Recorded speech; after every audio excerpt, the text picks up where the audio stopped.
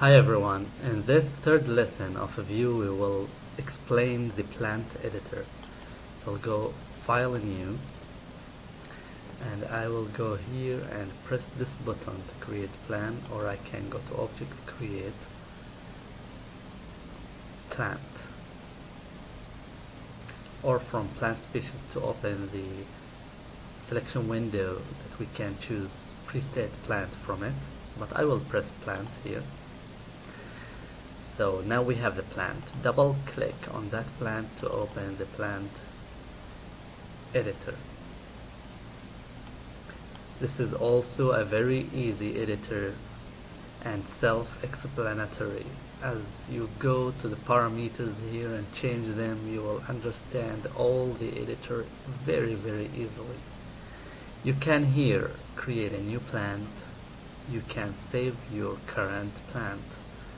You can make it respond to the wind. Of course, we have wind in the Vue, a global wind that can be edited inside the atmosphere editor. Here are the parameters for the wind. Okay, let's go back to the plant editor, and here you can load plant species from the selection window by pressing this button. And you can just select a plant species from the presets here: aquatic, bushes, flowers, grasses, prehistoric, CIFI, trees, anything you want. And if you select that plant, you just press OK. It will be loaded in the plant editor and you can edit that plant. Okay, let's make it more exciting. Let's load this type of plant, for example. There we go. It is exactly like the terrain editor. The preview window can easily be rotated, and you have free camera that you can rotate it using the right mouse button. You can zoom in and zoom out. Here, as you can see, we have the subsets for your plant. You can choose trunk subset, for example. You see parameters for that subset. You can choose stem subset, and you will see the parameters for that subset. Or you can edit all the subsets at once. Change the length, fall off, the narrow, diameter, droop, and the angle of the tree.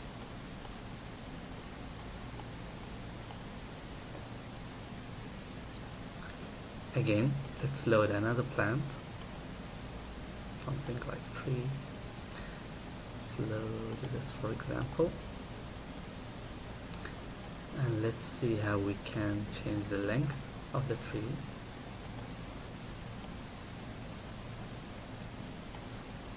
Fall off, the narrow,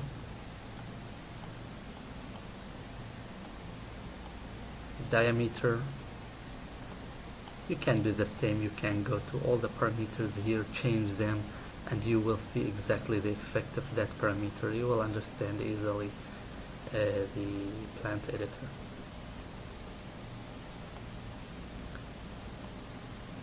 The droop, like dead tree or very old tree, and the angle of the tree. And as you can see here, you can edit all the information for the shape of your tree, and here you can edit the leaves or the petals. Of course, you have picture, a map used for the leaves, and you can here change the map by pressing this button, new leaf or petal map. You can load a color, map, by pressing this button, and you can load alpha picture for that same leaves. Alright, so this image is loaded, and this is the alpha picture for that image. As you can see, the alpha picture is removing this green color around the leaves and leaving only this small stick with the leaves,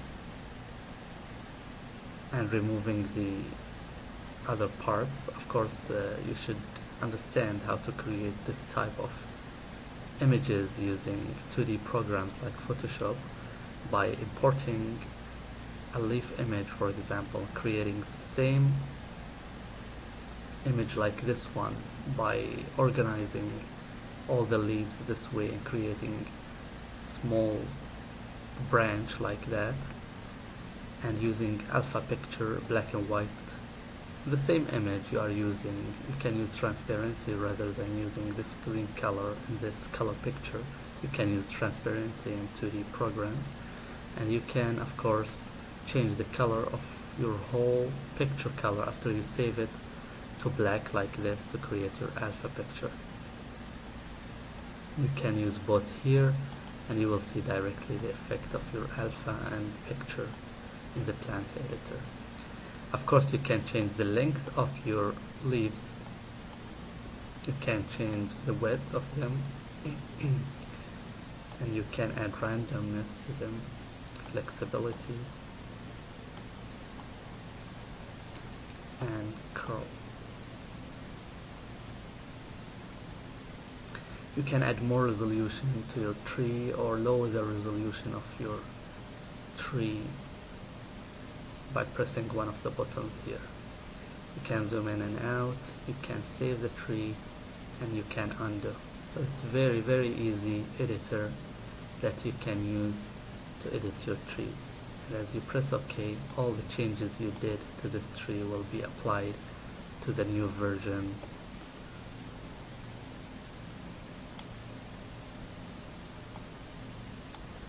And you will directly see it in the window here, and you will see also real-time shadows applied to that tree.